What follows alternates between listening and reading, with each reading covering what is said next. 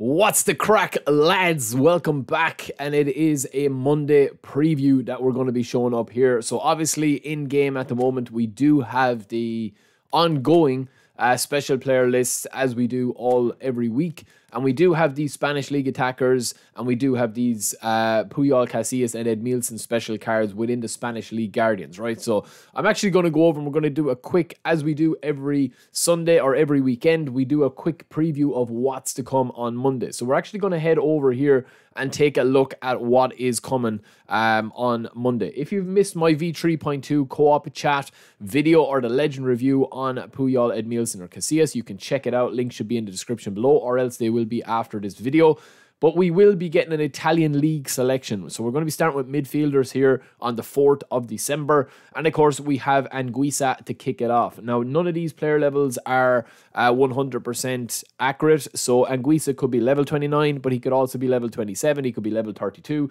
It doesn't really, we don't know until the actual database is updated, when the game is updated, right? But even at this, lads, I mean, Anguissa is a fantastic player, really, really solid player. I've had him in multiple playthroughs on my other account, and this card looks to be very aggressive, very strong. He's actually very fast as well. I mean, any DMF that can kind of go into the direction of this with physical contact very high, defending very high, and also have 75 plus acceleration and a little bit of passing is going to be, it's going to be somebody that piques my interest a little bit, right? We don't need too much passing with him, or lofted pass or low pass. We also don't need tight possession and dribbling. We might as well go a little bit there. But where I'd be going with this guy, lads, is either kind of a monster, kind of like chasing everything, or else I would probably go defensively. That's probably where I'd go with him, to be fair, just to kind of have a little bit more zip to him, right? So 95 aggression, 88 defensive awareness and tackling, and then 90 engagement as well.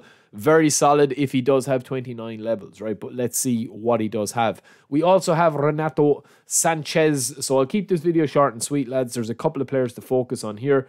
Again, Renato Sanchez, he's got 32 levels here. I don't think he'll have that many levels, but sometimes the younger type players do.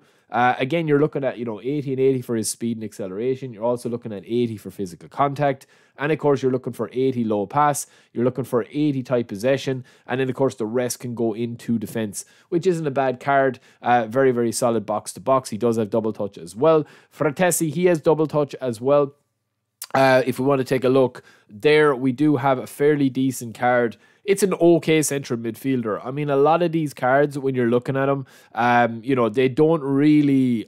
I just feel like where the game is at the moment, lads, there isn't enough players. There's too many players that are similar. You know what I mean? So it's very, very hard to suggest one above the other because they're all very similar. McKennie is the same, another central midfielder. He's got one touch pass. You also have Adli. This guy is from AC Milan. Very, very solid player, kind of whole player, attacking midfielder. Very nice card, but just somebody that, again, you're not going to... For somebody like me, he's not going to get a sniff at my bench because of my main squad is just so overpowered, right? But we do have a couple of more Selemakers. We have Ederson, and of course we have Zamarzic as well. But all eyes will be on, right? So that's the Italian League selection pack, right? All eyes will be on the legends because they have added Hullet, who you see down here as an attacking midfielder. Hullet is going to be pretty broken with the booster, depending on what booster they give him, because he's got passing, speed, pace, power, strength, brilliant player skills. And of course, he does have that defense and aggression as well, because he was quite an aggressive player.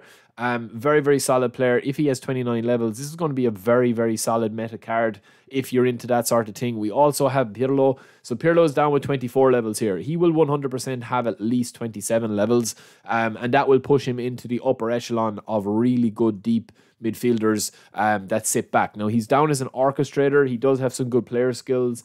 He's down as an orchestrator, but I do feel like that with Pirlo, you're either going to be using him as kind of like an anchorman without being an anchorman, or else you're going to be just using him as a pass master, as a central midfielder, and having somebody beside him in maybe like a triple pivot or a double pivot. So you've got your deep line anchorman, you've got your box to box, and then you've got your Pirlo-esque type player, or in fact have Pirlo by himself.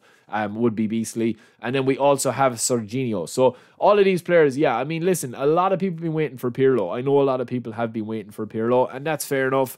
There's a lot of stuff to like about that card. I personally feel like at the moment that Puyol is probably one of the best that they've had. I do feel that Pirlo is one of the best that they've had in the game for a while, or Puyol is one of the best in the game that they've had at a while, for a while.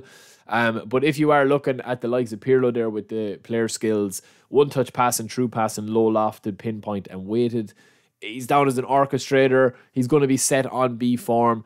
He is a very, very solid card. There's no doubt about it, but it'll all depend on what level he's at. Because if he does have a level that's at least 30, he's going to be incredible. Like, he's going to be absolutely insane. So you've got 85 ball control there, 88 tight possession, and low pass.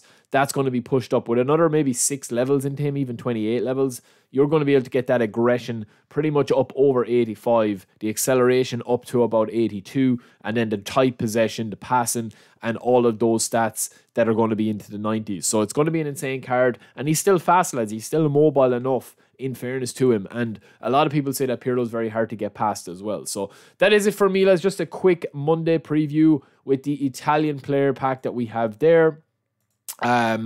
The Italian League selection, and of course the legends Hullet, Serginho, and Pirlo. So let me know what you guys think. Don't forget to like and subscribe. Will you spin or will you skip?